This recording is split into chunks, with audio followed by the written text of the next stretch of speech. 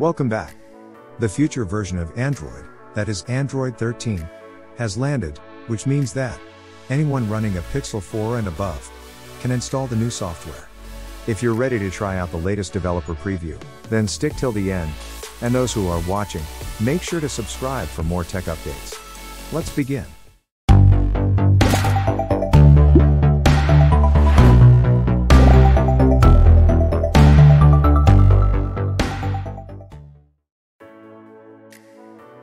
What new features will be coming with Android 13?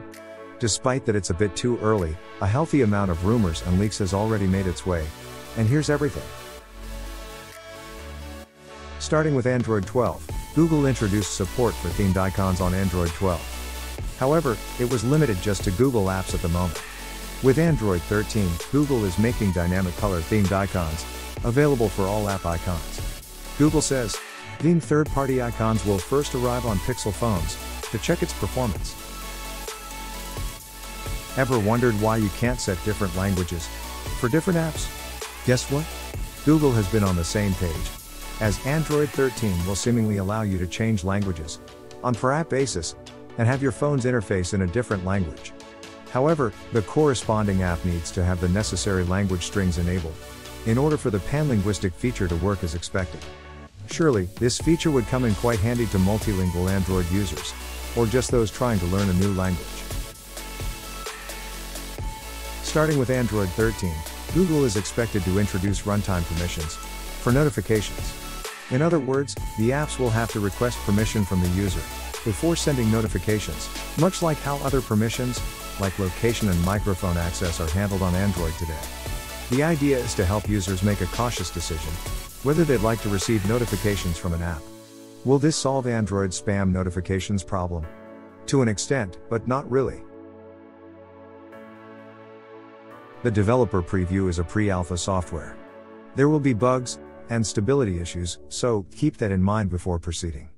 This is actually meant for developers to test their apps, not for end users to run as a daily driver.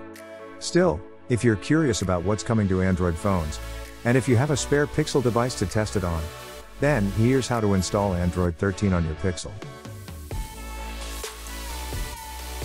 Initially, go to the Android Flash tool. Make sure you have the Android USB drivers installed, if applicable. You will also need a Chrome browser. Next, open Settings on your Pixel, then scroll down to About Phone. Scroll down to find the build number, then tap it until you see a prompt that you activated developer options. Go back to Settings, then to System. You'll see developer options near the bottom. Tap that. In the developer options, toggle on OEM unlocking and USB debugging. Connect your phone to your PC. Select your Pixel from the menu and accept the ADB request on your phone. Follow the instructions that the Android Flash tool gives out. You'll need to accept the bootloader unlock and lock requests on your Pixel, but the tool will tell you an input is needed. Let the Android Flash tool complete the process, and then, boot into Android 13. Was this video useful? If yes, comment below. And don't forget to subscribe our channel. Thanks for watching.